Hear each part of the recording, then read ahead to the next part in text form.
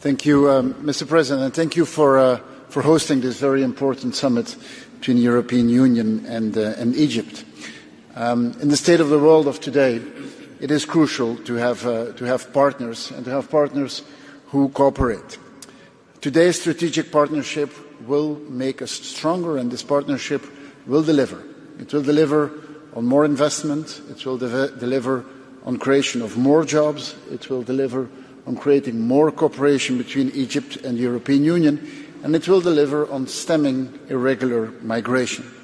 The strategic partnership is to the benefit of Egypt and of the European Union, especially in these times, times when we have a war on the European continent, when we have a horrendous conflict in Gaza, and when we see the impact, for example, on the trade going through the Red Sea. The reforms that are in this agreement will improve the investment climate. It will strengthen Egypt's economy. It will create business opportunities, which create more opportunities, especially for a young generation. In addition to that, a vibrant civic space, a vibrant democracy will add even more perspective to a young generation. Egypt plays an important role in fighting human trafficking and in fighting the smugglers' network. The EU will assist Egypt in coping with this challenge and working together to fight the root causes of irregular migration.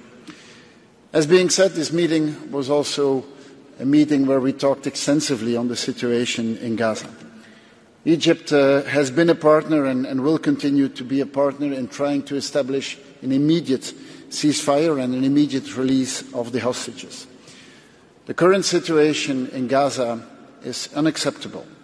Too many civilian lives have been lost. There has been an ICJ provisional ruling. That provisional ruling has demanded on Israel to increase the access for humanitarian aid.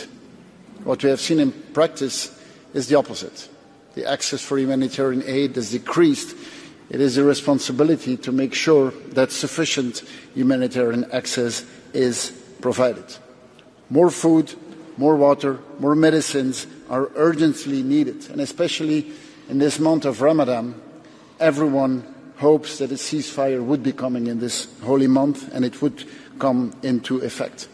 The population of Gaza deserves to live in peace. Dear Mr. President, I would thank you for this partnership. Thank also my colleagues for an important moment in our Belgian presidency to come to this agreement between Egypt and the European Union. Thank you. Adolf.